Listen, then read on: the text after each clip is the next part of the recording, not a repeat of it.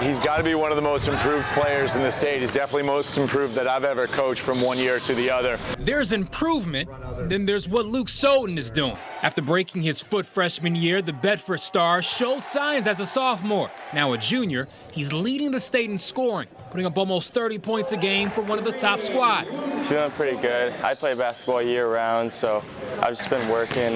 We had high expectations of him for sure, but we didn't expect he'd be the leading scorer in the state. Work in the gym and weight room aside, Soden says confidence in his game is helping him get buckets. Don't make one shot. I got to think the next one's going in.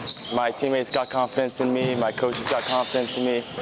So I just kind of let it fly. He's smooth. He scores at all three levels, but he also helps anchor our defense. So, I mean, he's everywhere on the floor. Soden is looked at as a leader, voted as a captain by his teammates.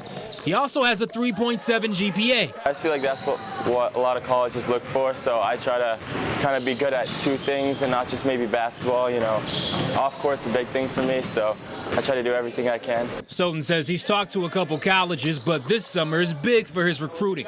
Until then, he's focused on proving that the Bulldogs don't just have the state's best scorer. Our goal is state championship, obviously, like many other teams, but I really think we can. This is different than any team I've been on. Shout out to Luke Soden, this week's All-Star athlete.